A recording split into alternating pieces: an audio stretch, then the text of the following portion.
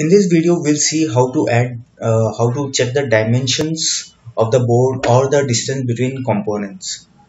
What we'll do is we'll take this option, we'll select this option dimension, and we select the dimension layer. We'll click at this point. So right now it is selected at this point, and I drag it down all the way till here because this is the point where I want, and I extend it. So this shows me 51.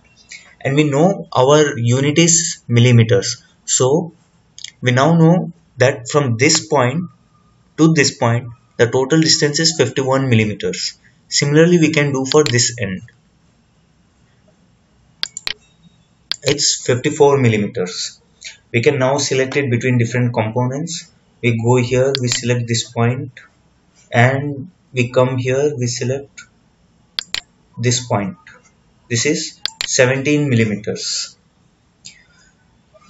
We can also use similar tools to check how much.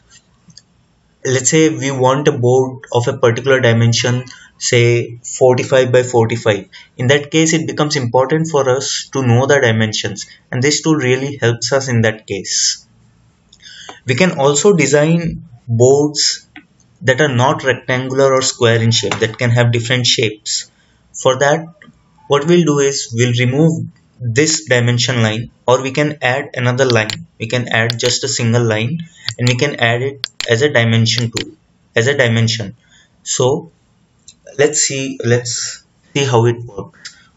What we'll do is, at this point we don't want a sharp 90 degrees edge, we want a slanting line. So we'll first remove this dimension.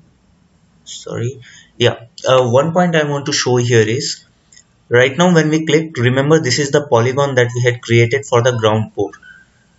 When I clicked here, this gets selected. If I right click on this, oops, I didn't want to, this one I wanted to delete. Now I want to delete this. This is selected. I click the right click button and the dimension gets selected, and I click on it, it gets deleted. Now I take this tool. You see this is too wide right now.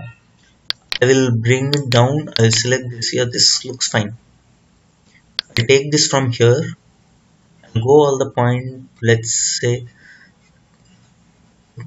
till here.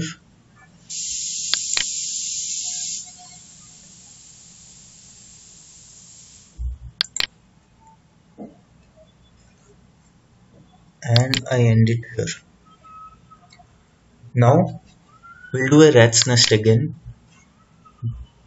So you see this has come as an angle now, but we still have this little extra copper here. Why is it there? It's because the polygon that we had created was a square of this shape. So we'll select that. We have two options. We can first delete it. We need the bottom layer as well. Okay, and delete it.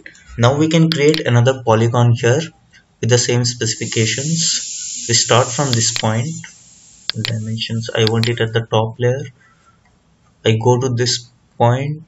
I follow these dimensions basically.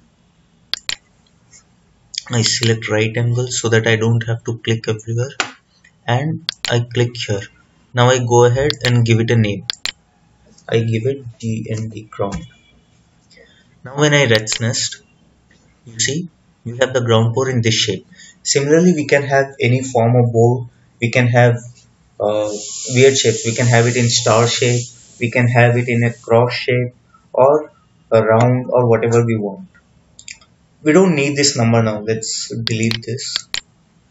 Let's delete this as well, and we'll add a ground port for the bottom layer as well. We'll take polygon, we'll select the bottom layer, we'll start from here, we'll select the angle,